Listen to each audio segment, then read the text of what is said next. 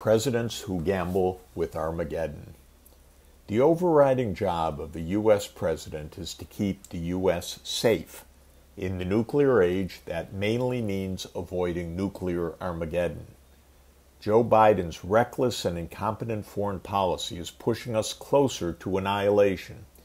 He joins a long and undistinguished list of presidents who have gambled with Armageddon, including his immediate predecessor and rival, Donald Trump. Talk of nuclear war is currently everywhere. Leaders of NATO countries call for Russia's defeat and even dismemberment, while telling us not to worry about Russia's 6,000 nuclear warheads. Ukraine uses NATO-supplied missiles to knock out parts of Russia's nuclear attack early warning system inside Russia. Russia, in the meantime, engages in nuclear drills near its border with Ukraine. U.S. Secretary of State Antony Blinken and NATO Secretary General Jens Stoltenberg give the green light to Ukraine to use NATO weapons to hit Russian territory as an increasingly desperate and extremist Ukrainian regime sees fit. These leaders neglect at our greatest peril the most basic lesson of the nuclear confrontation between the U.S. and Soviet Union in the Cuban Missile Crisis, as told by President John F. Kennedy, one of the few American presidents in the nuclear age to take our survival seriously. In the aftermath of the crisis, Kennedy told us and his successors, quote, "Above all, while defending our own vital interests, nuclear powers must avert those confrontations which bring an adversary to a choice of either a humiliating retreat or a nuclear war. To adopt that kind of course in the nuclear age would be evidence only of the bankruptcy of our policy or of a collective death wish for the world." Unquote. Yet this is exactly what Biden is doing today, carrying out a bankrupt and reckless policy. Nuclear war can easily arise from an escalation of non-nuclear war, or by a hothead leader with access to nuclear arms deciding on a surprise first strike, or by a gross miscalculation. The last of these nearly occurred even after Kennedy and his Soviet counterpart Nikita Khrushchev had negotiated an end to the Cuban Missile Crisis, when a disabled Soviet submarine came within a hair's breadth of launching a nuclear-tipped torpedo. Most presidents, and most Americans, have little idea how close to the abyss we are. The Bulletin of Atomic Scientists, which was founded in 1947, in part to help the world avoid nuclear annihilation, established the doomsday clock to help the public understand the gravity of the risks we face. National security experts adjust the clock depending on how far or how close we are to midnight, meaning extinction. They put the clock today at just 90 seconds to midnight, the closest that it's ever been in the nuclear age. The clock is a useful measure of which presidents have, quote, gotten it, unquote, and which have not. The sad fact is that most presidents have recklessly gambled with our survival in the name of national honor, or to prove their personal toughness, or to avoid political attacks from the warmongers, or as the result of sheer incompetence.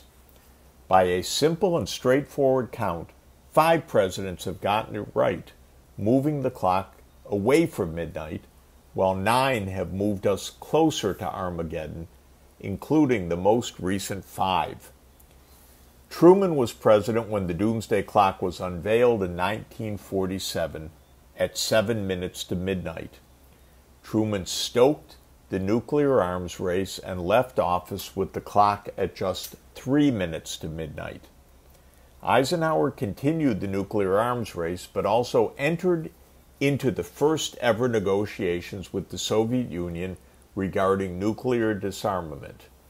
By the time he left office, the clock was put back to 7 minutes to midnight. John F. Kennedy saved the world by coolly reasoning his way through the Cuban Missile Crisis, rather than following the advice of hot-headed advisors who called for war. For a detailed account, see Martin Sherwin's magisterial Gambling with Armageddon, 2020. Kennedy then negotiated the partial nuclear test ban treaty with Khrushchev in 1963.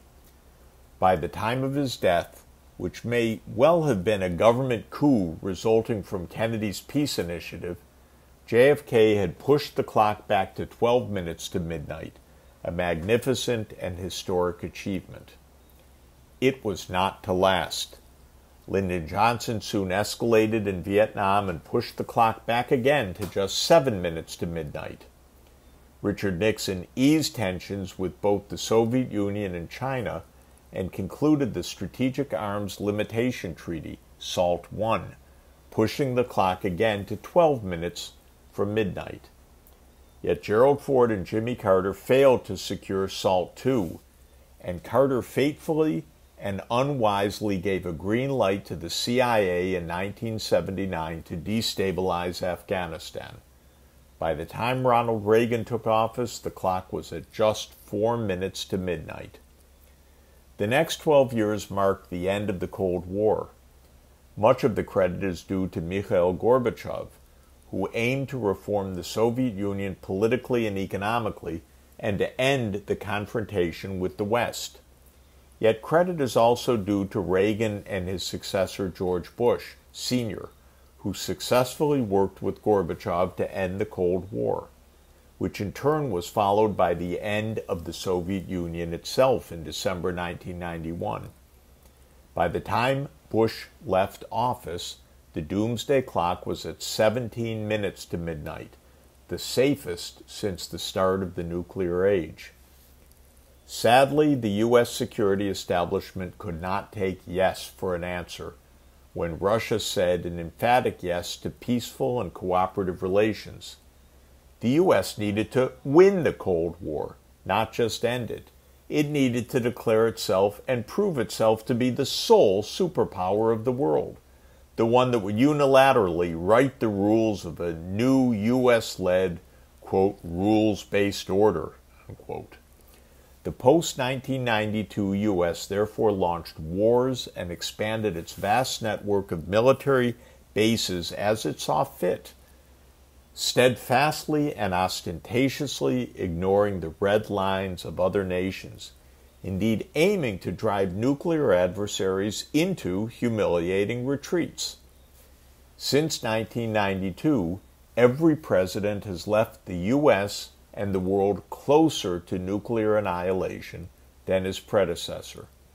The doomsday clock was at 17 minutes to midnight when Clinton came to office, but just 9 minutes when he left it. Bush pushed the clock to just 5 minutes, Obama to 3 minutes, and Trump to a mere 100 seconds. Now Biden has taken the clock to 90 seconds to midnight.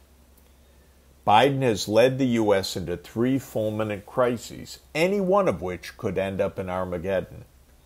By insisting on NATO enlargement to Ukraine against Russia's bright red line, Biden has repeatedly pushed for Russia's humiliating retreat. By siding with the genocidal Israel, he has stoked a new Middle East arms race and a dangerously expanding Middle East conflict. By taunting China over Taiwan, which the U.S. ostensibly recognizes as part of one China, he is inviting a war with China. Trump similarly stirred the nuclear pot on several fronts, most flagrantly with China and Iran. Washington seems of a single mind these days. More funding for wars in Ukraine and Gaza, more armaments for Taiwan. We slouch ever closer to Armageddon. The American people overwhelmingly disapprove of U.S. foreign policy, but their opinion counts for very little. We need to shout for peace from every hilltop. The survival of our children and grandchildren depends on it.